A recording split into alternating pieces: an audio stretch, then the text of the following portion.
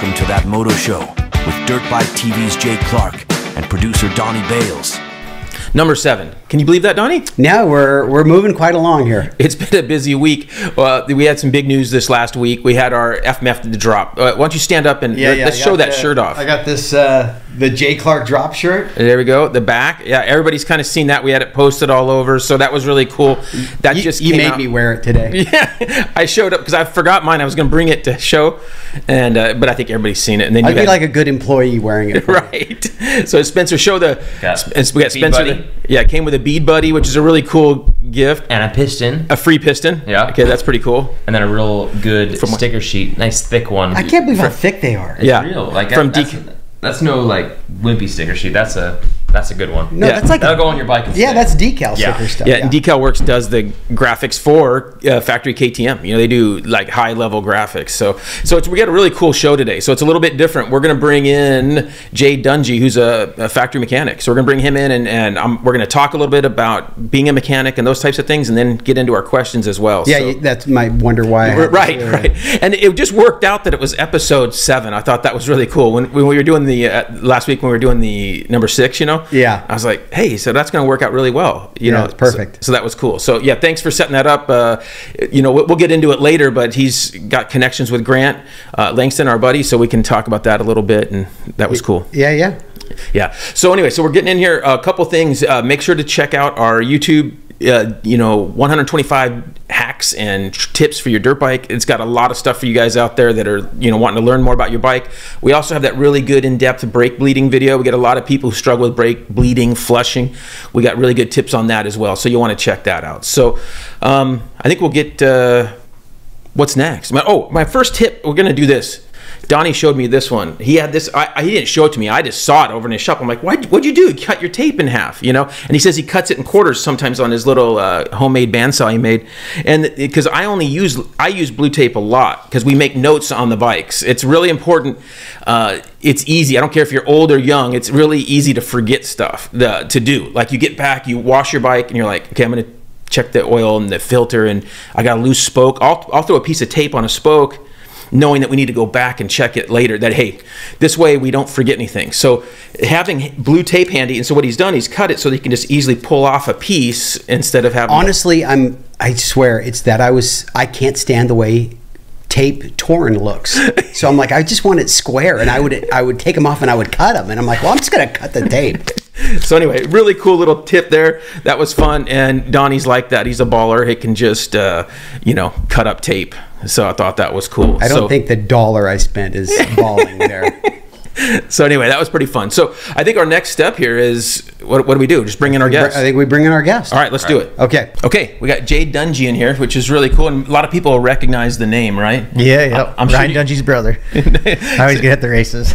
Yes, we get that a lot, is that, got a famous last name and so forth. So do you ever have fans do that? Like, is your brother here? Well, they see, like, I have a tattoo from when I was younger. I got my last name, and you'll be at the race like, oh, you related to Ryan? I'm like, yeah, that's my brother. And they're like, no, you're the older brother. Yeah. And then me and Ryan were joking around because when AP won San Diego a couple weeks ago, he's like, oh, I'm Jade's brother. So it's that's cool. Very cool. So anyway, it's cool. You're at a factory race team, and for those that don't know, you're wrenching for Aaron Plessinger on the factory KTM team. Yeah. And so that's been last year and this year? That's actually my 3rd year with AP. So I came from Honda in 21. Came back to KTM, and I've been with AP since 22. That's awesome. Is that funny that you had Chase at Honda, and then now he's back on KTM? Does that? Yeah, it's kind of a small world, but yeah, I think when he was trying to come to KTM, I'd always talk to him and told him it's a good place and a lot of room for you to grow. So kind of. You guys remain close when. Yeah, I still talk. Nice. We're still buddies and stuff. So that's awesome. And so most of us, everybody knows you guys are from Minnesota. Tell us a little bit about that, and this, especially real quick about like growing up there in the moto and so forth. We've seen a lot on your guys' family and so forth, and a lot of that great story. Donnie and I have always been big Ryan fans, and so we always liked his, just everything about Donnie's got a huge, number 5 crush, but it's well deserved. He just, and a lot of it has to do with the way he would act, and the way he would present himself. But growing up that way, tell us what that, and when growing up, what brought you into mechanicking, so to speak, Yeah, growing up, I mean, when we got serious around 85s, 125s. I mean, we all had, between me and my brothers, we had 12 bikes. So my dad was always pouring concrete, and he'd always help us set, when he was done with work. But I started like, I'll start helping Dad on bikes, and then he kind of taught me just little tricks and stuff, and just kind of just grew into a passion. And yeah, as a mini dad, right? All the mini dads are mechanics. That's really So how much older are you than Ryan? I'm 35, and I think Ryan just turned 33. So we're like a year and a half, close to 2 years. So you guys be riding together a lot. Yeah, we always ride. And then our little brother, he was probably 5-6 years younger than us. He's pretty much the reason why we all had bikes, because he did good at Loretta's, and he got us actually the amateur Suzuki support ride. Okay, that's funny. I don't know if I realized that. Yeah. So the first time I ever saw Ryan in person racing, I think, was in Mammoth. Actually, he came up, he was in an amateur team with Coldgrass, and they had brought him out. And I'm like, they're bringing this guy from back east out, which isn't normal for Mammoth back then. It wasn't normal to bring in, because it's kind of a West Coast race. Mammoth is over the years. You wouldn't get a lot of people from back east. But he brought him out there, and I think he did really well. Yeah, I think he was battling with McGrath, and he was all stoked. I don't think McGrath was stoked having this little young guy on his butt, but I think that was his first time even going to California, and they brought the box van up, and him and my dad went, and it was a pretty fun trip. Hold on, I saw though back a little bit before, I think that like 04, 05, you were racing pro at that time, right? Yep. There was like a Minnesota State champion or Supercross championship or something like that. Yeah, we raced our local. We had this little Supercross series, and it was local right by the house, and we'd always ride there. And so were you faster than Ryan at that point? At one point I was faster, and then when Ryan got on to 250Fs, then he started kicking my butt. I see. Okay. But it took him until then. It wasn't like he was beating you on an 85. No, we all progressed, and I was the fastest, and then Ryan was the second fastest, and our little brother, and then it kind of tiptoed, and Ryan kicked our butts. It happens. All right, very cool. So, and then when you're growing up, when did you realize, hey, I'm not going to keep progressing at racing, right? Like, I turned about 18, and I'm like, you know what? It's either go to school, or a lot of my buddies were racing, and I didn't want to go down the route and just be a privateer. So I ended up went to school to be a carpenter, or a cabinet builder. Okay. And then I went to school, did that for 2 years, and I was working in a cabinet shop, and I watched my boss get his thumb cut off that day. He was cutting the wood wrong, and Ryan called me that day. He's like, hey, I need a practice mechanic, because he just signed with Suzuki, and he was going to be riding in Minnesota. So I said, yeah, let's make it happen, and it's kind of went from there. Did you negotiate a deal with him? Was he paying you? I think I was getting like $100 a week or something. Okay. Big money. Living at home? Yeah, lived at home, so So that's how you got started, was being Ryan's practice mechanic when his first 250 deal, kind of thing. Yep. He signed in 06, and then 07 I started as practice mechanic, and then 07 to 09 I was his practice mechanic, and then came back home, poured some concrete with my dad, and then moved out to California and got a ride out at a job ride at KTM. So when you were a practice mechanic on that 250, that bike, that was the Kawasaki Suzuki. Remember that first, right in there? Right? Actually, it was right after that. He rode when he first signed, it was a 05, 06 chassis, and then the next year was the aluminum, when it was just a Suzuki. Yeah. And that's the bike I got to work on, and that thing was pretty trick. I mean, he just did grips and graphics. So it was a lot better then. But when it was that Cowie version, that steel frame one, that bike was rough. One of my first 4-strokes was that Kawasaki, was an 05, and it was our first time working on 4-strokes. We had a lot of problems. Overheating and stuff. It was tough. It was tough, and you didn't know all this stuff you know now. Didn't like Mitch or somebody bring in like a Porsche mechanic engineer to kind of figure those 4-strokes out? Yeah, they had that. I forget his name. Drano was his name. Drano or Drino, like a Italian maybe or something. He came from I think Toyota Engineering, and then he basically was like one of the main reasons why they were so good, because he had 4-strokes like the back of his hand. They were so advanced. They got those things dialed. So you enjoyed doing that, and then when you came out to California to work with KTM, what year was that? Well, actually, I came out to California in 09, and I actually was dating my wife and her brother's Grant Langston. Mm-hmm. So her mom and dad got me a job at Langston Motorsports. So I worked there for I think it was like 6-7 months, and then her uncle Andrew Langston, he was getting ready to move into the engine department. Well, he put my name in to be Mike Brown's mechanic for the off-road team. So that's kind of how I got my foot in the door at KTM. That's perfect. That's perfect. So you know all them. Andrew's awesome. He still does most of my crank rebuilds. Yeah. He knows what he's doing. He's awesome. So you got him, and so you learned a lot from all of them, and of course having a, is he an 8-time champ or so? Yeah. With GL, so it's kind of fun. 7, really, if you count Supermoto. Okay. Yeah. So anyway, that's really cool. And then when you get over to KTM off-road, how long did you do with the off-road segments? So I was on off-road from end of 09 to 2011. I did 2 years with Brownie, and then my brother had signed with KTM, and I really just, my passion was just supercross, motocross, like most mechanics.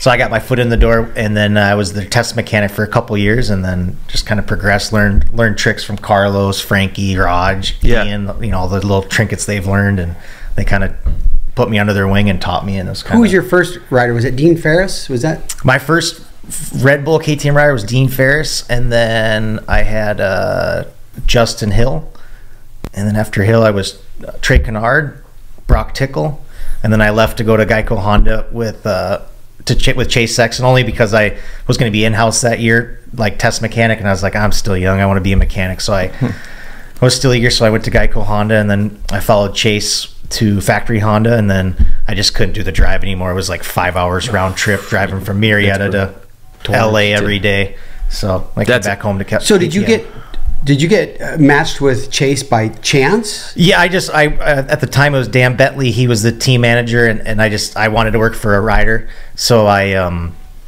think originally it was supposed to be for Hunter Lawrence, he said, but then something had happened and they needed a mechanic for Chase. I was like, yeah, let's go for it. So well, that worked out because you got a championship. Yeah, we got 2 championships in Supercross. Our first year we won, and then the second year we backed it up, and then they moved us over to the factory Honda rig, and yeah, it was a good experience. Well, and I will say, for whatever it's worth, just knowing the way business works, you had to keep relationships pretty good with KTM to be able to go back there. Yeah, I mean, I always, if I ever leave somewhere, I always try to leave on good terms, and KTM's they were always good to me, and the whole reason I left the first time was I just wanted a rider, and that was just me being selfish, and I just was young. Did they try to keep you staying there? Yeah, they were bummed when I left, but it was just, at the end of the day, it's just business, and they're cool. They've been around a long time. They get it. So. And Roger and Ian are pretty awesome as far as they're really good dudes. And everybody over there is pretty cool. So it's really a nice atmosphere. It looks like, and then they work hard. But I guess most of the teams do. But I definitely see it. Yeah, like if your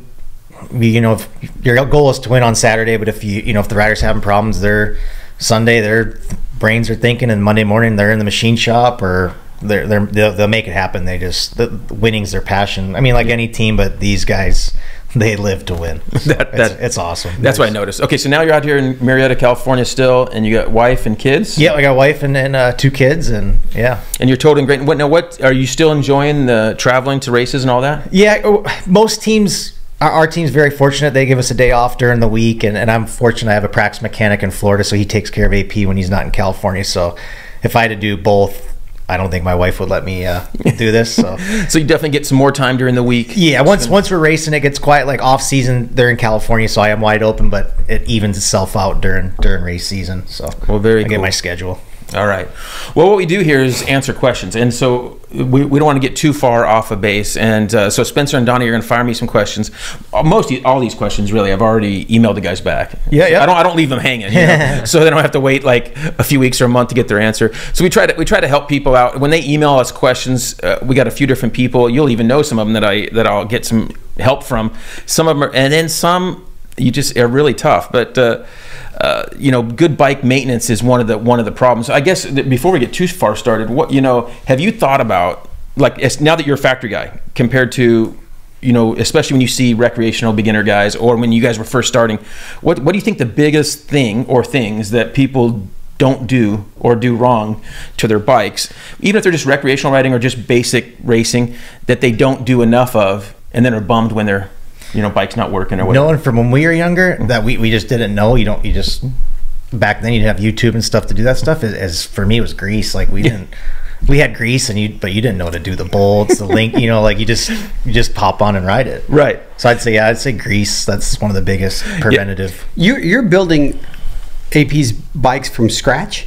Yeah, all of the bikes at KTM, they're built out of parts, so everything comes from the ground up. How many bikes do you think you're building a year? Well, each guy has a race bike, but that race bike gets rebuilt every weekend. I'd say through the whole year, we probably go through the chassis themselves, probably 15, but they're getting rebuilt every 30 hours. So my point is now, how many buckets of grease are you going through? You go through a lot of tubes of grease. That's what I'm saying. Everybody's got their own little niche that they like to put on the bike, but yeah, just grease and high pressure lube on the bolts. And hey, so real quick then, before I forget then, so for Supercross, what's your schedule like? Let's tell people your schedule. I guess that'd be really fun. You guys fly out to, let's start when you fly out to the race. Yeah, so like if everything's going smooth and your rider's happy and you're not reinventing the wheel, you usually you go to the shop on Tuesday and then get your parts, whatever you need to rebuild your bike, put in your suitcase, and then Wednesday, not most teams, but our team, we get a travel day. So we take Wednesday off with the family, and then we fly out Thursday, fly all day Thursday, and then Friday we set up the tent, make sure the race bike's all good because we built it the previous weekend, and then Saturday go racing, and usually Saturday, if everything's, you did your job right, Saturday's kind of like a day off because like you're just making sure the bike's clean, checking your chain and stuff, and if the rider's happy, it's pretty smooth. Yeah, race day's easy for you. Yeah, race day is what he's saying. He's just washing bike in between practices. It looks like the busiest day too. People think it is, but it's actually easier. It's actually then Sunday we get up, usually get the truck at 7:30, and the whole bike comes apart down to the frame, and that's the day. It's kind of like where you do most of your work and make sure you put the bike back together, make sure nothing's broke or anything, and then are you putting a new engine in? We go, most teams nowadays they go 2 races they go 2 races on an engine. It's more just preventative maintenance. Right. They'll send it back to the shop, put new gaskets just to make sure nothing's broke or anything. But usually, like with KTM, we have a system like our bikes go 30 hours, no problem on practice bikes. So it's just all hours. But so then on Sunday, if you're away, you're there all day working on the bike. We start at 7, and a normal build for us, if it's not a mudder, we're done by like 4 or 5 o'clock. But you're in the semi and you have everything you need, solvent tank parts. So it's really quick. New suspension on. We go 2 races on suspension. Okay. Like I said, you could go more, but it's just more just to make sure everything's solid. And then we usually do plastic, chain guides, just more cosmetic stuff to make the bike look pretty. And what would be the difference for outdoor? How's the schedule change? It's about the same. We come in, build Sunday, fly home Monday, and then do it all over again the next week. So similar deal. Yeah. But now will motors and suspension go as long? Yeah, we try to stick to the same schedule on outdoors.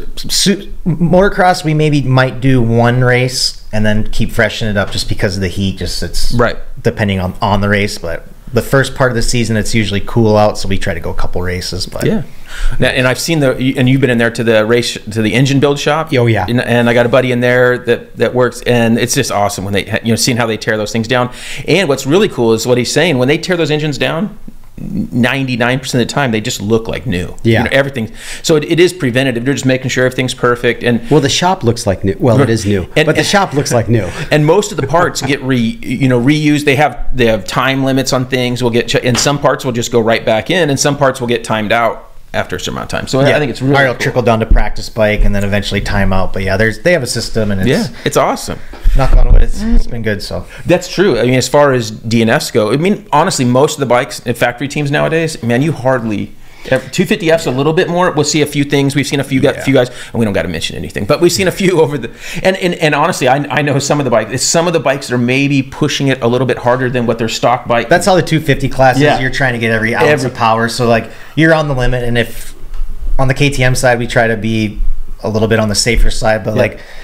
It's just you're trying to risk it for the biscuit. You want as much power you can, and it's a competitive class, and it's just part of racing. Your brother has probably the record for the weirdest. I don't say DNS, but fit. Like his chain came off that one time. His gas cap came off. The gas cap. Yeah. It's the shock. The shock.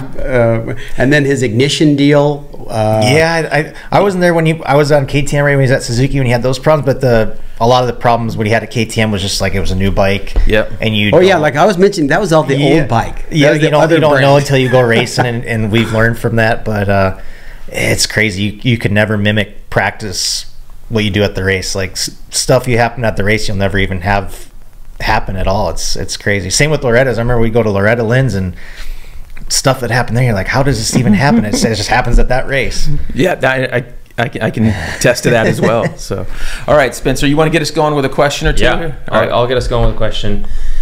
All right, so James H says, thanks for providing great content for awesome sport. The topic of spark arrestor inserts seems to trigger a lot of people. I'm simply reaching out for your advice. I love my 2024 YZ450. I just installed an FMF system. What are the downsides performance-wise, if any, of completely removing the spark arrestor? I like the sound of it removed, and I only ride closed course moto tracks. I don't want to sacrifice performance for weight and sound. Just curious if you know the difference between how that bike will run with the spark arrestor in or out. I'd rather not cut the screen out. Thanks again for your time. Sounds like he doesn't mind going deaf, like removing that right thing. But so we get this a lot because on the FMF has a really cool system. When you put it in, it has a little ring, a spiral ring to clip it in, which is really cool. And so we've shown it on Instagram a bunch of times, and people just kind of lose their minds. They guys like to see it, that it's cool, but then there's a lot of guys who are going, man, now you're breaking the law, you know, whatever. It's like, hold on, we're riding at Glen Helen, riding at private tracks, so you don't have to have this in if you're riding it, you know, if you're not riding any place that requires it. So that's the first thing, is you're not breaking any laws by having this out of the bike when you're at a track. Okay, so now there are a few tracks that do require it, like Gorman was one. You know, I think they're kind of closed, but some places will require. As far as our 250Fs and 350s, we typically will take it out. It just kind of gives it a really good feel. But on the 450s, and we kind of like having it in, and we do cut the screen off just so it flows better and makes less heat. What we noticed with it in, if you're riding it hard like Moto, it gets really hot at the end cap. Now, if you're trail riding, it's not as big a deal, but if you're riding it hard trail. Now, so that's my thoughts there. What I thought of this question with you guys are probably tuning and playing for different reasons with sound. Yeah, the biggest thing is sound for us. Like a lot of the privateers, they'll take that out and you probably make your bike faster and stuff, but then the decimals go way up. So we'll get to sound tech in the morning, and a lot of the guys who don't have the inserts are way over. They blow past the decimal limit, but for us, that's basically just for sound limit. But now you guys play with different inserts on your guys. You guys run different? We can, but usually we just run whatever our company supplies with us. They just give us our best foot forward. But we can tune a little bit. But the big thing is a lot of teams, they'll go smaller just to meet sound requirements. So they have to, especially, you know, and it's a little tougher on that sound to get through. And when they tech it, they actually mark the end of it. So it's actually marked in there, so you can't remove it after tech. If you moved it, then they'll see the paint mark. All right, what do we got next? All right, Frederico D. Hello. Would like to ask you a question. The rear wheel of my KTM SXF 250 2023 fits the Husqvarna FC 250 2023. Are any modifications needed? No. So that's what's really nice about the KTM brands of bikes. All that stuff's interchangeable. And 2324 is a new generation size axle, that new bike. But you can run your old wheels on the new bike with different spacers. That's all it takes. And honestly, you can go back to, like, you know, late 90s, early 2000s KTM wheels, and you can just get different spacers. I think the hub's the same. It's just different wheel colors or spacers and stuff. What about wheels for you guys? How long will you guys run a set of wheels? Oh yeah. Honestly, practice bikes we go 30 hours. Race bikes, it's more cosmetic. Like, the sponsors want their stuff to look good, and we want it to look good too. So will those turn over to practice wheels? Honestly, no. I'll keep the hub. We just cut the spokes and hoops, and then we'll just relace them at the shop. And we try to go probably a whole season on a set of hubs. Each guy gets 3 sets of wheels, so we just kind of alternate every weekend. So there's really not much time being put on one set of hub. It gets dispersed over 3 sets. And what about like maintenance on the hoop? I mean, like, do you find them like supercross versus outdoors, then bending, or? It depends on rider. Like if a guy cases something, then you're gonna most likely have to replace it. But if you got a guy who's smooth and just make sure to keep up on your spoke torquing and everything, and the manufacturer, they send us a torque they want it at, and make sure everything's greased up good. It's pretty easy. Yeah, and you build your own wheels. Yeah, the DID, they're actually our new sponsor for our team, and they send the hub. They make a hub, spoke, and hoop, and they send us all the parts, and we kind of do it ourselves. That's great. That's great. That's nice. All right, next. Awesome. So this comes from Wenf G. He has a CRF 450X in 07, so older 450X. He got a Trail Tech fan, and he's trying to bend the tank to fit for the fan, because you kind of got to do some modification here, and he put a hole in his tank. Tank's in the garbage. He says, I'm sure I did something wrong, and I'm wondering if you might be able to give me some advice. I'm hoping not to do the same to the replacement that I just ordered. Love your videos. Thank you very much.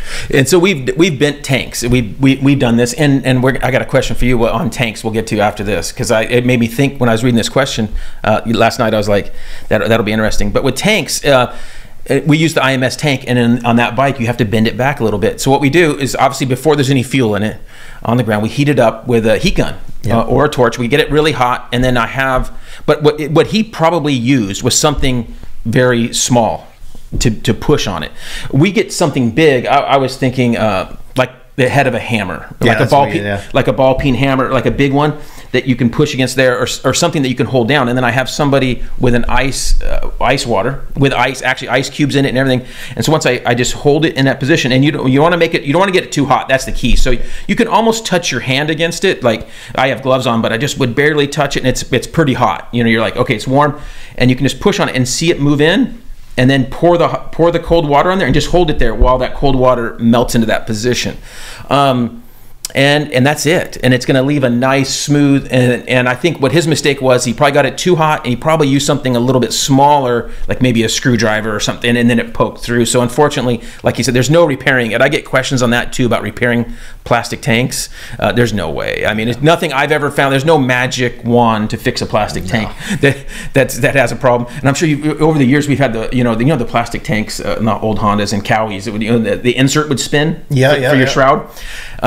So those, I found a few fixes for those. Like fix it, hack fixes, but they'll get you by. So on those, one fix we found that was really cool that we did is we filled it with a JB Weld type putty. It was a different one, but a putty. We filled it with epoxy, and then just drilled a little hole in there, and then got a KTM screw, and we used KTM screws. Oh, the little wood screw, yeah. Those wood screws are badass. Yeah, so we used the KTM screw, because we used to make fun of the KTM screws when they first. I totally made fun of them, and my buddy that rides a KX, he's like, I go, dude, those screws are the best in the world. Never had one come out. They're the best. It's funny. Every weekend, like, it's kind of known, but the mechanics, we trade stuff. Like, if I need something from them, like, hey, I'll give you these rubber straps. You'd be surprised, like Honda, Cowie, they all get wood screws we trade out for them, and they use them in their like mud flaps or air They boxes. want the screws. Just because it's every week and you're tearing apart, and the Phillips screwdrivers, the little sixes just boom comes right out. So, and it's light. The aluminum. There's different screws. There's the aluminum ones that are really light. They weigh like nothing. So anyway, so that's one little fix in the tanks. Now, as far as tanks, I was going to ask you, over the years, one little trick I don't think a lot of guys know is over the years, especially with the 4-stroke, well, even 2-strokes, but the size, especially outdoor, like a Southwick, the size of the tank can actually be an issue for pro riders. Have you ever seen guys try to make the tanks bigger? Yeah, back in the day when I was on off-road, I remember Brownie would race some select motocrosses, but I knew the tank wouldn't go, and we didn't really have access to bigger motocross tanks unless you wanted to show up with your big off-road IMS tank. But if I remember right, we would take boiling hot water, pour it in the tank, and then blow air in it, and you'd try to get a couple more liters or whatever, just to. And it wasn't big, but it was enough to kind of get you through. Yeah, that was like an older trick. Would you do that on the bike so that the shrouds and everything fit? I mean, like, it wasn't enough where it would wouldn't fit. You could just kind of get a little bit more out of it. But nowadays, all the 4-strokes, I think like Honda and Kawasaki, they end up putting bigger tanks on just because to meet their requirements. But at KTM, we're pretty. I'll have probably 4 liters some tracks on outdoors left, and we get good gas mileage, so it's not really a problem for us. Yeah, so you have even after an outdoor, you got plenty of fuel left. Yeah, like for us, like most race teams, Southwick and Red Butter are two, like, just because of the heat and just the tracks. And yeah, Kate, for us at least, we got probably 3 liters left at the end of the Moto. So guys are topping off at the line. We always top off just to be safe, or if there's like a red flag or something. Right. And even Supercross, most guys measure their fuel. I pour it in, because like if there's a red flag or restart, you're gonna be able to add to. Yeah, I'm just like, all right, well, no, I'm good. So yeah. Right. All right, very cool. All right, what do we got next? All right, Bernie L. I've been out of the game for some time and just recently purchased a 24 KX 450. I know Rotella was always okay to use in the older bikes. Is it still the case for the newer machines? Thanks for your time. Yes. Yeah, no problem. We use that. You probably have a sponsor, so I'm not going to put you on the spot. But yes, and there's many teams over the years and builders who have used that and still use it. So, and we've use it. And But there was some talk that the Rotella formula changed like 2 or 3 years ago. Yeah, 4 or 5 years ago even. And so there's talk. We haven't seen any difference in how it works. So we're still using it. Yeah, 1540 is really good for the 4 strokes. You know, it's funny. I remember Dave Miller, DMC. I think he tested every single Shell Fire and Ice and Mobile One and all this, and he kind of came to the same conclusion. Well, I know some of the race teams have, but I'm not going to say anything because I know. But I know that Rotella is really good, and even some of the race teams had used it in the past while they were, while their other oil companies were coming up with other stuff. So it works well, and it's really inexpensive. And so one of the advantages, guys go, well, why don't you want to spend much? Well, it's a conventional oil, so it's really good on the clutches. It's not. A lot of synthetics will glaze the clutches, especially if guys are hard on it. So it's really good on clutches. And since it's cheap, you don't feel bad about changing your oil quite often. And that, this prevents people when they go to their local motorcycle shop and a quart of oil is $16, $18. Right. It's like they're like, I don't want to change it because of that. Yeah,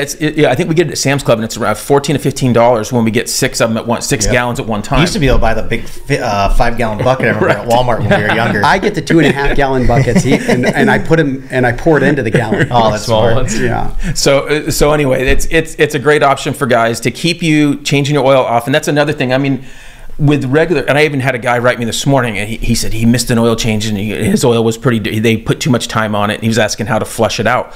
Well, whenever I've burnt a clutch, which isn't too often, but sometimes there's a hill that I keep trying over and over, and so and like on a 2-stroke 300, and first of all, KTM clutches are kind of hard to burn up for the most part. Yeah, I mean, we're pretty lucky. Right. They are. I mean, but I did burn up a 300 one, and I've burned up some 350 ones. But it's usually just because I'm going up this hill, and then I can't get to the shifter in time to get down to second, so I just fanning it in third to get up there. So I burn up. And so what we'll do is we'll put in, so when we dump that oil, and I'm change the clutch. Yeah. So but before I change it, I'll change the oil, and then I'll put in like 3/4 of the amount. And I'll put in like 800 or whatever. Run it for like 2 or 3 minutes, and then dump it out. Just get it hot, dump it out. Do that once or twice to where it starts to come out looking and not smelling like puke. Yeah. Okay. Then I'll dump it and then do it. So that's one thing that we've done on but oil changes regularly is a big thing. And some bikes are different. One thing, the Yamaha 250F, good bike, but it only holds 800. We put in like 840. Yes. Yeah. Okay. Well, no joke. Even with me riding it, 1 hour, it doesn't matter what oil I put in there. 1 hour, it's black.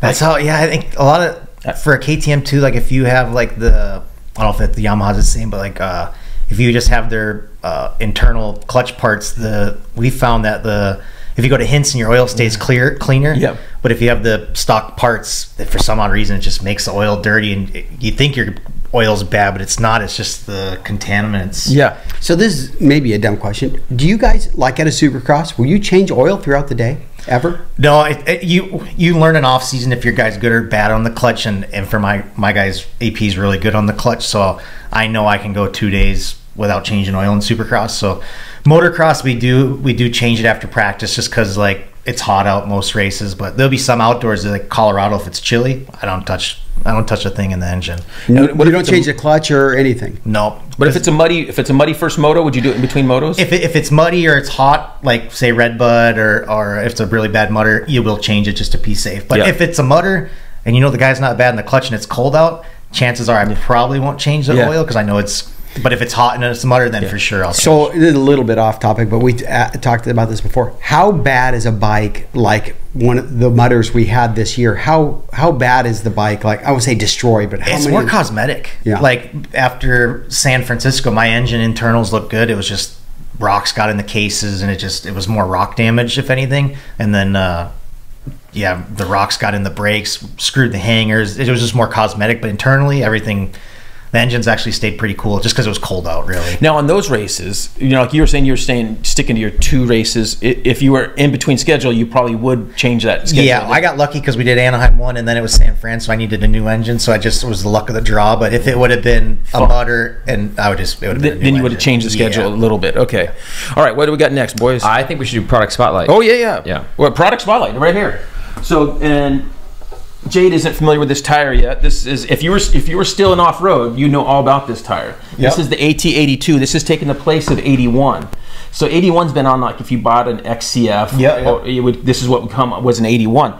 82 is bidirectional, and so it has this edge right here for the soft, and you have a straight edge right here that's they're saying for more harder pack. We've only been running it so far in this scoopy position, just because I think we like the the appeal of that, because it just looks meaty, right?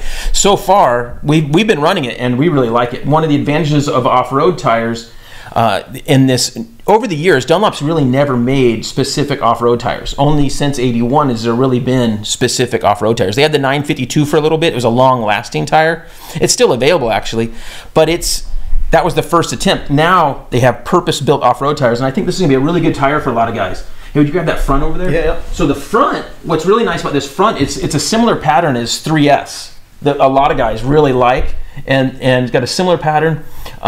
This front, a few guys have actually already tried this at Supercross, just riding around. So I just sent this to my guy to test, and he's like, "This is a good tire. I think he's going to race with it in Dallas this weekend." No way! Yeah. It's a small world. I didn't even know that. So that's really cool. So it's really appealing to a lot of guys. It's going to be a wide range of terrain, and so we have it on a couple bikes and really impressed so far. So I think this 82 is going to be a great option for guys and who are even in some areas on motocross and obviously for off-road. So, and we'll have more time on that tire throughout the this coming up fall and winter.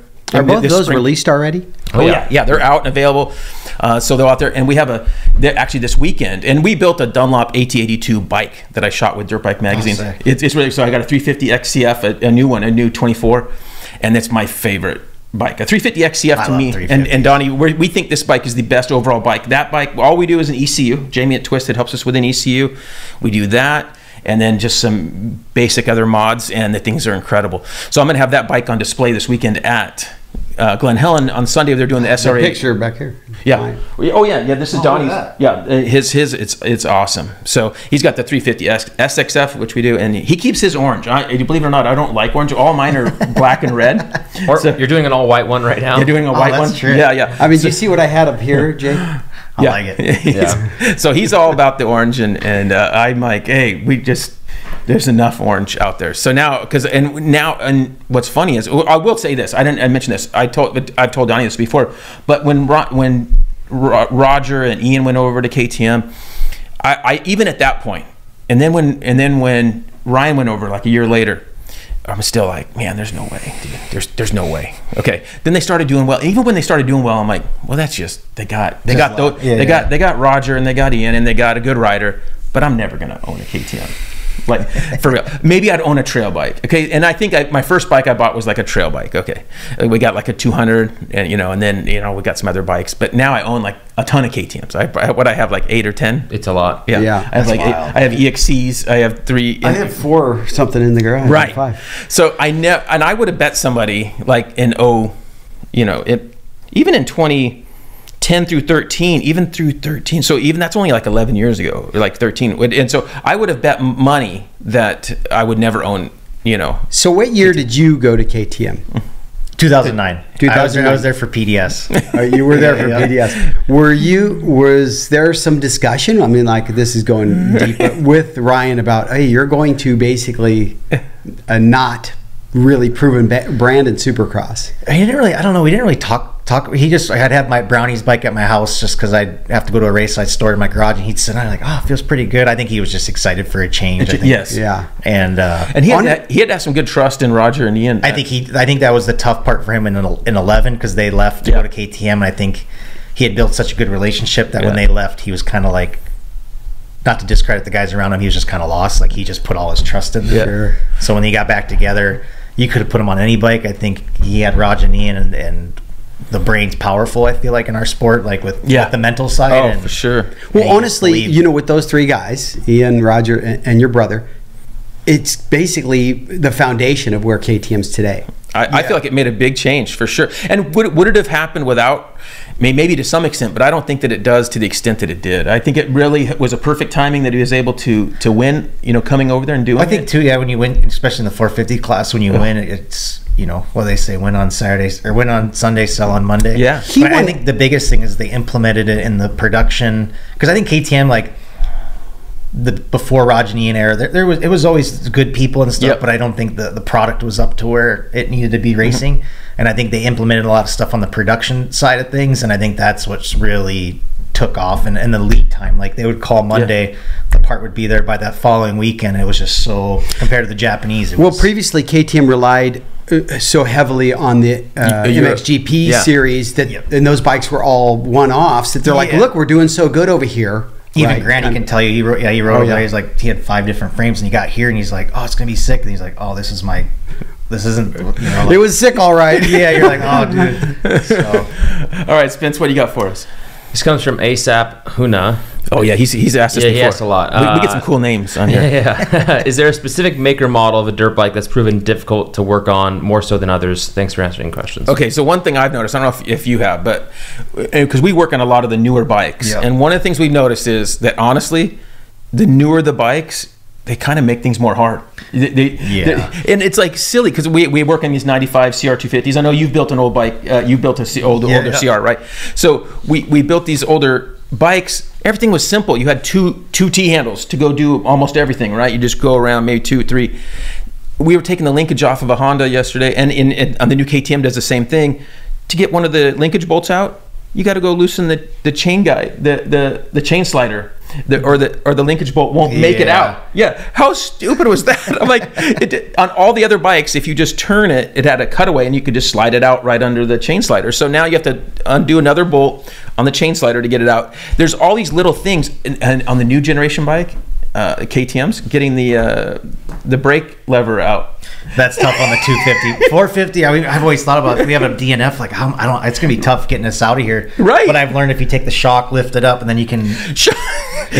On the 17 450 KTM, you couldn't take off the header pipe without taking off the shock. Yeah, so it's like, oh man, that got fixed. But yeah, the brake lever is. But if you think about it, how often are you ever going to bend and if you bend one, chances are your guy's not riding, for sure not that moto. Yeah, he's gonna either be that big of a crash or you know. But anyway, I would say that honestly, a lot of the newer bikes have gotten more difficult, and also they're trying to move things around to be more centralized, like the ECU and different things. They're getting them in different locations instead of making them as easy as before. So I would say I don't think that's any one brand that's harder to work on. I think it's just you got all these young designers and they design stuff like, oh, it's cool, but they don't look at the function sometimes. Yeah. Like to me, when I was at Honda, they moved the battery by the engine. So you're like trying to take an engine out, like, I got a battery to take off, and now like they make it a little bit tougher to do. Almost in every case, engineers have never worked on anything in their life. Yeah, it looks cool, but then you like go to the function of it. It's like it still functions good, but like it's tougher on the mechanical. Or having an ECU bolted in between the tank and the engine and in the subframe. It's 4 box. It's 4 bolts, and they have a washer and a collar and 2 washers. No, and they're not anticipating people changing ECUs. They're just thinking about your normal customer, like going out for a Sunday ride. We go change an ECU, and we're like, oh, this is a job. And so anyway, they all are a little bit more difficult than they used to be. Book hours at the mechanic shop go way up. Right.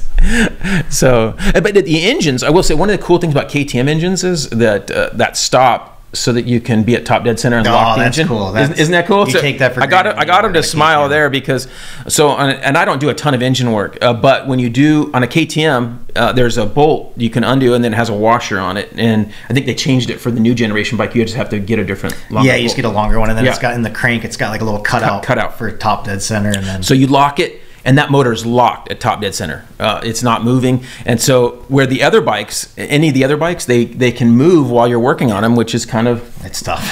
So this is I don't know why anyone else has never thought of this. Especially if you're doing in the bike. If you're out of the bike, it's not so tough. But if you're like at the track, like, I'm trying cams today, like, you take that thing for granted. Yeah, so that's a really cool thing. So there are some cool things that some of the manufacturers are looking at like that. So, all right.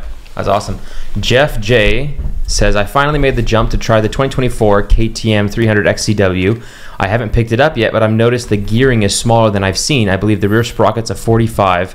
I've talked to 2 other guys that have gone up to a 47. I'm wondering what that would do. I don't have a lot of experience changing gearing, and I'd like to know your thoughts on what type of change you'd make. Okay, so first of all, this bike is really cool. This XCW, a lot of guys are bummed that it's not as fast as the XC, but they're different bikes. They used to be a lot closer and just a different transmission. And I was never a fan of XCWs because they have this wide ratio transmission that's kind of funky. But this 24, my buddy bought one, and it's actually at my house right now. We just did some mapping with Jamie. Jamie actually mapped it just the other day. We've been waiting to do that. And he made a good improvement, which is really cool. So the XCW version still has the premix, not the injector oil fill, where the XC you premix it. Okay, so this bike, the gearing, it's got a 45 rear sprocket. It's tiny, but we rode it a bunch up in the mountains, and I don't see any reason to change it. We rode it this summer, and we were in 8 to 10,000 feet even, and it was carrying third gear everywhere. If they put that 47 on like his buddy, I think you'd be in fourth in places that you have no business being in fourth gear on. So I'm always quick to want to change gearing, but on that bike, I would leave it alone. That 24 300 XCW is perfect. On our 350 XCFs, on the new generation bike, we go up 2. The stock is a 47, we go to a 49, and that's been working really good. We've been real happy with that. So hopefully that helps them out. And if you're getting one of those bikes, you're going to enjoy it. And the mapping, if you're going to get one, I would get with Jamie at Twisted. And we're going to test, our next test on that bike is the dome. So he couldn't get the same top or similar top as an XC or SX. And we looked at the part numbers. Everything's the same except the dome. The piston's the same. So this thing's got a ton of room in there. It's got no compression. And so we're going to get we already ordered the SX dome, which conveniently is like $45. Dude, that's sick. $45. So we're gonna throw that in. I think we got $7 or $8 in the head O-rings or whatever. So we're just gonna throw that in and try that next. So a really cool bike though. I think for a trail guy that's just doing single track and wants a 2-stroke, that's the bike. We still prefer the 350 XCF. Doesn't sound or smell as cool, but man, you can't go wrong with that bike. I know. But the 2-stroke guys, I can't argue with them that like it, but a lot of them are, I don't know. They're just stuck in there. That's their position. Yeah. How do you guys determine gearing? Like, do you have a chart from all different tracks? Like, I know Supercross is different, but like for outdoors, do you go, okay, at Millville, it's this and this, and then kind of go from there? Or how do you do it? It's just based off your training, like how your transmission is. Like, we kind of have our base where we want to be, but usually when the guys find a gearing, we more do mapping. Because nowadays, when you mess with the wheel position, it kind of screws their suspension, and then we don't want to screw the suspension guys over. So we try to keep the wheel in one position, and then we tinker with mapping and stuff. You measure exactly where that wheel position is and try to keep it there. Every weekend you rebuild the bike, and we put new chains on, so it's new chain, new chain buffers and stuff. So wheel always starts the same every weekend, and then you probably goes back 4 or 5 millimeters throughout the day just with the chain and everything loosening, But yeah, so we more do mapping once we find our gear. So do riders notice that difference in the wheel moving back or forward in their suspension? Not, I would say the younger ones starting out probably don't know it, but like your top guys, they'll lose their noodle if you change if you go forward, because if you go forward, it'll stiffen your shock. If you go back, it'll soften it. So it's very, very finicky with these top guys. I can move it an inch and wouldn't notice it. That's all. I might go all the way back. And that's good. Could rotate the blocks. You'd be like, huh? Yeah, what? No, it's now a hill climb bike? It's fine. All right, Joe R. I would love a video on a new bike routine. I know you've talked about greasing bearings in previous videos. Yeah. So I want to get your thoughts. If somebody was to buy a brand new bike, whatever brand, doesn't matter, what would be the main things you'd want to do for maybe before you ride or within the first little bit of on? I know that's the toughest part. When a guy has a brand new bike, there's very few. We're fine doing it, tearing it down, but many guys, they want to go ride it. Yeah, like I got ride a new baby. Yeah, no, I would do the head stays, the triple clamp stairs. It almost looks like just put a little drop of oil from the factory. I'd do that. Your linkage, those are probably the 2 things that I would do. Yep. And that's what we've noticed is the steering stem bearings, and the KTM has a better system of blocking water from getting in the new there. system's better for water getting power washing in there. Yeah, but so this is across brands. This is not one brand only. And it seems like nobody And we've had brand new 23, 22s, you know, over the 6 months. And also we have bike washing videos. A lot of guys don't use compressed air when they're blowing their bike up. And that's especially for the EFI bikes. Even on the factory level, guys get water in their connectors, and then they have bogs and stuff, and you don't realize how water and not blowing out your connectors and stuff. The TPS at the throttle body, all those types of things. So using compressed air, a lot of times we don't wash bikes if we don't have, hey, we can't blow it off after. People don't understand. It's like, well, hold on, let's wash tomorrow morning. We got if we're out of town or whatever. So you want to have a compressor and be blowing that off. We have videos talking about that, but what he's talking about is, and we'll take the seat off. If we were really in depth, we'd take the tank off after we washed and blow everything and clean everything up. Really nice, right? Yeah. Because so much stuff gets done. You think your bike's clean, and also, you know, we lay the bike down on both sides. You know, we have a little system we do when we got people helping, but we're making sure that all those connectors and all the bearing areas are blown off. So we're trying to get that water out of there as much as possible. Yeah, especially for us on Supercross, we rarely wash unless it's a mudder. You just limit the amount of water getting in it. Right. Motocross, you have to do it because it's just that bad, but you try not to, like, I make a little seat pan from an old seat, cover it up, put a towel, so I'm trying to not spray the connectors, just as I don't want to get any water in there as if I can, just to cause something else. And then a lot of people don't realize a lot of soaps, they are conductive and they can actually cause a lot of your problems in electronics and stuff too. So. Interesting. So you made a seat base with no foam that's just a blocker. I just took an old seat base, a KTM seat base, took the foam off, put some duct tape on the holes, and then that's when I wash. I put a towel on the ECU and just cover it up. And nice. Okay, that's awesome. We had to step up our game, Spence. I have to try that. Yeah. How about a 3D printed electronics blocker? Get somebody to make one to kind of. There's a lot of stuff nowadays on the race teams that's 3D printed. There's guys 3D printing like the air filter cover for washing. Do you guys have a printer? We don't. We outsource a lot of that stuff at work, but there's guys in departments who can have it at home. And I've heard stories we don't want to mention, but I know that there's some teams that won't even wash their bikes with the electronics on. Yeah, I know there's a lot of teams in the pits that they'll just scrape, even if it's a super big mudder, they just scrape it off. They don't want any, because they know it's a problem for them on the racing team side. You need a guy that's just a mud scraper at those races.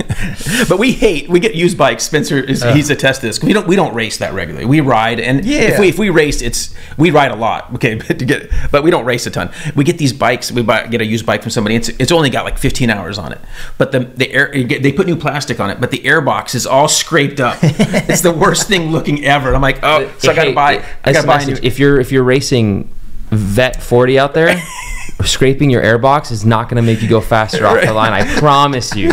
Don't ruin your plastic. So they scrape it with their plastic scraper, but that's like sharp, and they're just digging grooves. They do a screwdriver. And I've seen guys scrape the mud with screwdrivers. Oh yeah. You're not getting any path in there at all. Well, I guess my theory is, and I think we were talking about this last show. My theory is motocross guys want something to do when they're sitting around all day. You know, they got an hour or 2 or 3 or in some cases a day in between motos. This is why I love these off-roaders. I do like the Works and Big Six and stuff. It's like my race is at noon. I go there at 11:30. I race and I go home. So motocross guys want to tinker and do stuff, so it makes them feel like that's what they're spraying their sticky chain lube on there while they're sitting around doing nothing. Yeah, this is the last question for this episode. This comes from John K. We've talked about this a little bit already. He says, I've wondered about this for several years, especially in stadium supercross, say the top 450 riders. Do they do a top end every week out of need or just because they can?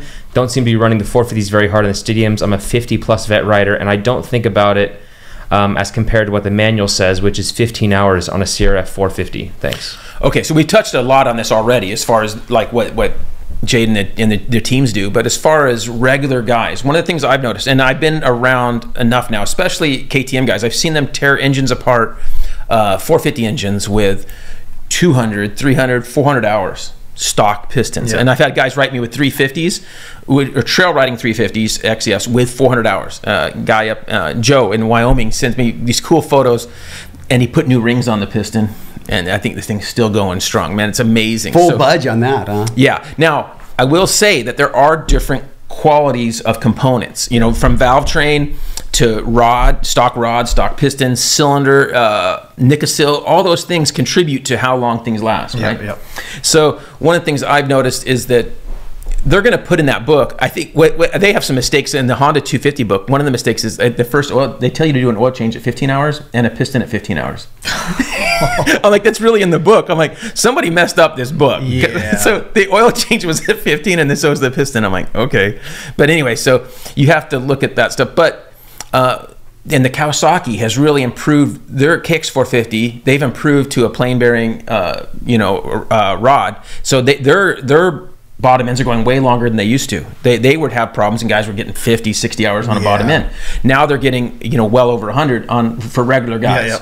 So for regular guys, our theory, like say the Japanese bikes, I say, hey, you can get over 100 hours on a bottom end, and the piston's usually 80 to 100, Now, I don't want anybody they'll kill us. blaming me if their piston breaks, but your book is the manual, and those things are set for like a pro, and now the KTM worst case scenario. KTM bikes, R350s, I would have no problem doing 150 hours before I'd even think about turning it. And one gauge I found is if bike starts to get hard to start, check your valve clearance. The valve clearance is going to be something that's going to be an indicator that something's going wrong, and that means you've probably sucked dirt at one time, which is possible. I mean, that dirt's what I always say, that even though they're dirt bikes, they don't want dirt in there, And if you always check your oil filters and stuff, if you got, that's always a good indicator if something's going up or.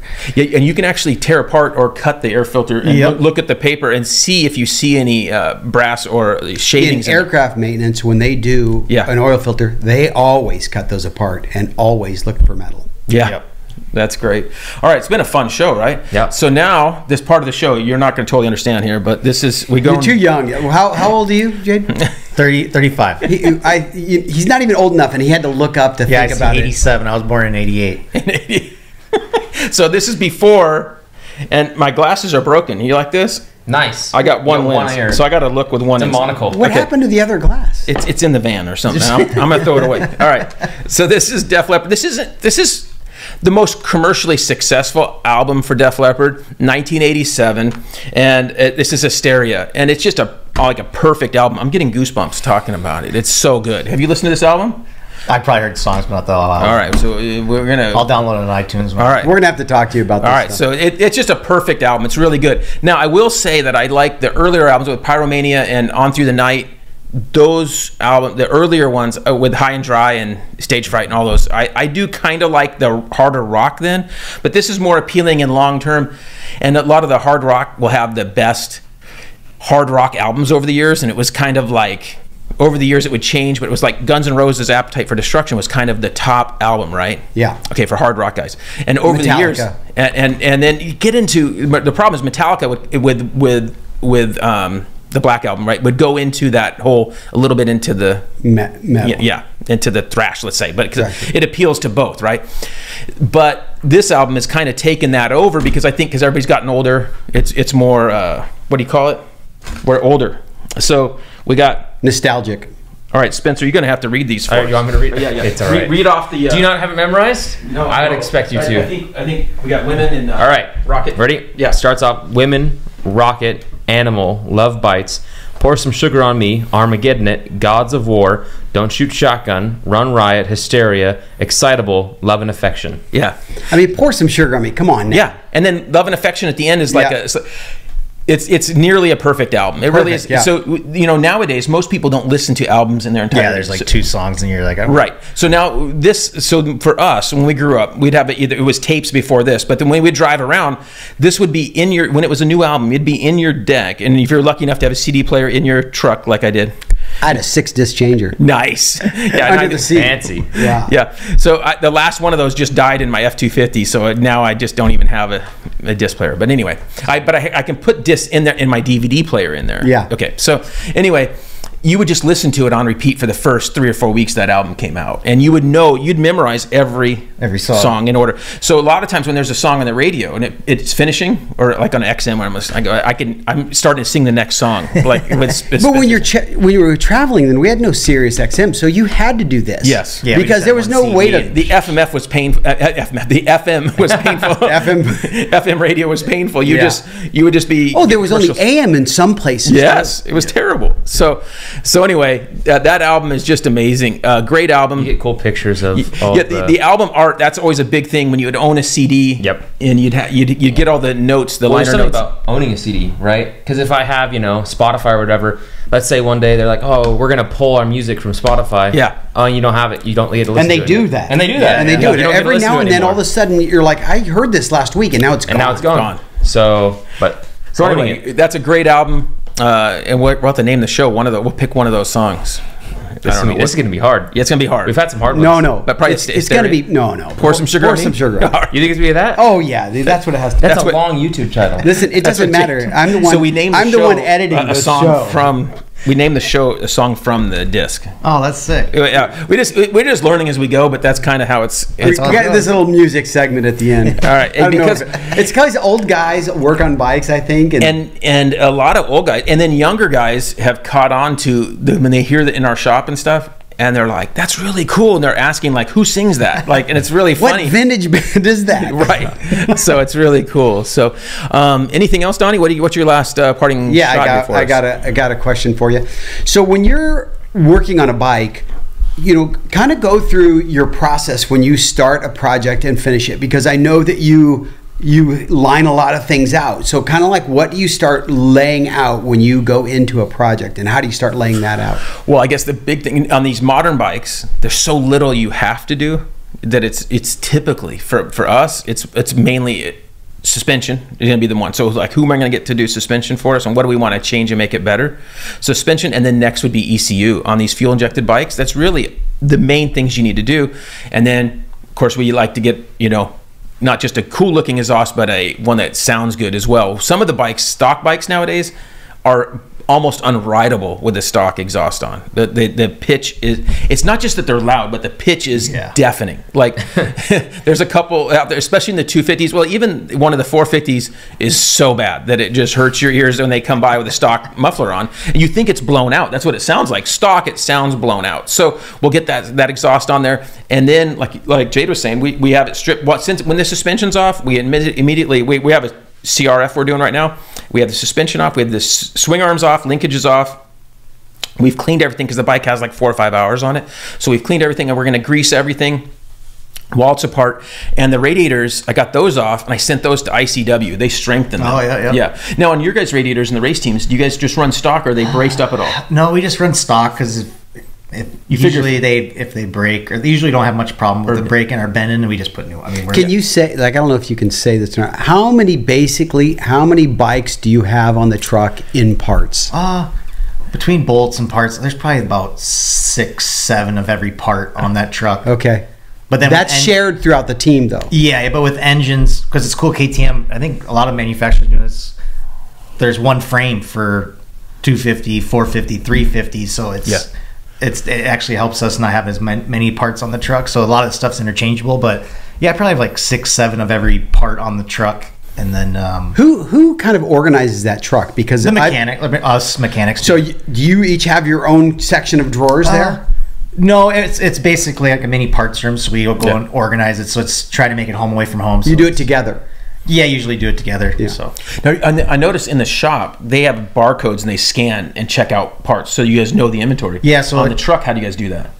On the truck, I just make sure I have enough on there, and then if it gets low, I just take care of myself. But the way our company works is we have a big parts room. Yeah. And it's an open warehouse. So then it's like you go to Target, you scan an item, and then we get charged for it. So it's kind of, we're able to have a lot of inventory, but we're not getting charged until we use it. So it's kind of nice that way. Interesting. It's so cool, the parts. I was looking at it when I did the tour in there. Really cool. So then on the other bikes, like on the old bikes, like on your bikes we've talked about, and our CRs and yours. He built a CR. Yeah, gorgeous. Amazing. So when you tear them down, it's just tearing them all the way down the frame and seeing what's broke, bent, or cracked, or and what needs to be. And some parts are a lot of parts can be cleaned up, especially with vapor blasting now. Yeah, that vapor blaster is game changer. Yeah, and Sano Metal Finishing has a dry blasting. Have you seen that? I haven't seen that one. So he does a really good job with this. So it's basically a vapor blast, like the same media material, but he does it in a dry cabinet. Oh, okay. And it does a totally different type of finish. And so he some stuff is better. So that's why he came up with this. So it's really cool. That's smart. So he has 2 different cabinets. So some stuff and will come out differently. And then he has a sandblast for sandblasting, which is, you know, the old school thing. He has that as well for like rusty parts or whatever. You know, somebody's got some of that kind of stuff. So anyway, so that's what we do on the old bikes. So. All right, that's all I got. All right, man. Awesome. Well, it's been awesome having you. Yeah, thanks for having me. Appreciate First it. guest ever. I'm really excited you're here. This is, and you know, I went through GL to. Yeah, he texted me. He's like, "Hey, can you just like, heck yeah, I'll do it." Yeah, because him and I do a lot of stuff together. And we took him riding this fall. We took GL and Donnie and Spencer met us there up in Utah. We went this epic trail ride. He's telling me he had a blast. It was so much fun. Yeah, we had just 2 perfect days of trail riding. So one quick GL story. The funny thing, and Donnie was he was stoked that GL was this way, and so was my other buddy, because I would think that he would be kind of brave, right? We went to the second day. We went to this area and he did great. The first day was this gorgeous canyons. It's a place called Green River, and it has just amazing sand, a mix of everything. The next day we go to this area that's like out of Wile E. Coyote movie. Like the moon. Like the moon. It has these razorbacks, right? Yep. Dude, he was screaming, dude. And we had cardos on. We run cardos, which are great to communicate with. He had the end, and he's just like, I ain't doing that. He's afraid of heights. Did you know that? Yeah, because when you do Christmas trees or Christmas lights, he's always going on the ladder. He's scared to go up on the ladder. Oh man, he did not like these Razorbacks are like, I don't know how to explain it. They're kind of like Beaumont. It's like Beaumont. It's like Beaumont, and they're just Razorbacks, but they're tall. They're 50 to 60 feet tall. And then you guys rode over to one that was like up the side of the mountain, and he was like, "Oh no, I'm not doing this." That's funny. So it was pretty funny. So we had a group of like 5 or 6 of us, and Spencer and I are the only ones doing all these ridges. I did them. And did you do some of them? Donnie was doing some of them. Okay. But at the end, Donnie also crashed. Twice the day before, so we're giving him the benefit of the doubt. Right. And my buddy Jim was just so stoked. Yeah. My buddy Jim was stoked that GL was like, he's like so good. And I kept telling Spencer, shh, don't say anything. Don't say anything on the cardos, because when they'd hear us, I'm like, just get him to come up here. And trick them. Try to get them Trick onto them a into Razorback. fearing for their lives. They're just going to go down and then leave. And then that's what happened. They all went back to the truck. And then we got back like 30 minutes later, and we went on another loop where I did less Razorbacks, because that was nice. It's just a really cool area. And it's in Utah. And there's this famous shot of Ken Block on a UTV doing a pivot around this like natural rock berm thing. And there's a lot of bike jumps have been done out there. Tom Parsons does a lot of freestyle stuff out there, and a bunch of other guys, and we got to that spot, and just some neat areas. So anyway, it was really cool. He's fun to go. So hopefully if next fall or come with you guys. In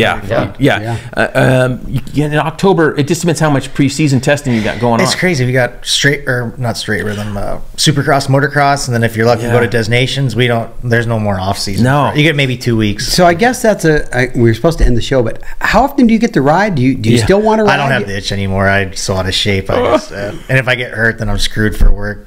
Yeah, and now that is one thing I'll tell kids out there that want to be a mechanic is that this too. You're going to stop riding. I mean, and all what I've said over the years is, because I'm old. Okay, I'm close to your dad's age. I don't know if I'm older than your dad. My dad just turned 60. Oh yeah, so I'm younger than your dad, but he still turned 60. And so I still enjoy riding a lot. We're gonna go riding today. That's good though. Yeah, that's have fun. And the problem is a lot of the guys in the industry, like he just said, immediate ones. Hey, I'm not in shape. He's not gonna be able to do it long, because with riding, you need to be riding it regularly. People don't understand, if you're not riding once a week minimum. A minimum of once a month, but if you're not riding once a week, you're not kind of being safe, right? That's another thing. You don't feel safe, so you go out there and I go, I'm gonna go to Glen Helen. I'm like, I'm riding around a bunch of guys that ride all the time. Yep. And you don't feel safe, especially for riders who have like you, who have in the past gone very fast. Well, it's like my brain remembers. You're like, my body can't. I was this fast at one time, and you like maybe try to do that, and it's just not right. And right? then it just boom like that. And you're on the ground. So and then the other thing he said immediately was, if I get hurt, I'm done. He can't be at the track with a broken wrist or we're screwed for work. All right. Well, listen, we got to finish up. We're an hour. It's the longest episode. We're over an hour into we're over an hour. Okay. All right. Well, thanks, guys. Hopefully you enjoy. Like, comment, subscribe, all that kind of stuff, and we'll see you next time. See ya. We work with some great companies, and here's a list of those right now. Dunlop motorcycle tires, Wiseco piston, Vinco air shocks and dirt bike parts, FMF exhaust, Decal Works graphics, Pro X racing parts, Recluse clutch revolution, Motion Pro specialty motorcycle tools, Works connection, Uni filter, Klotz oil, Cometic gasket, MX plastics, JE Pistons, Cardo Systems, ODI Bars and Grips. And remember, if you shop Rocky Mountain, use our link from our site, Linktree, or link in description of the videos. Thanks for watching and listening. Don't forget to like, comment, and subscribe.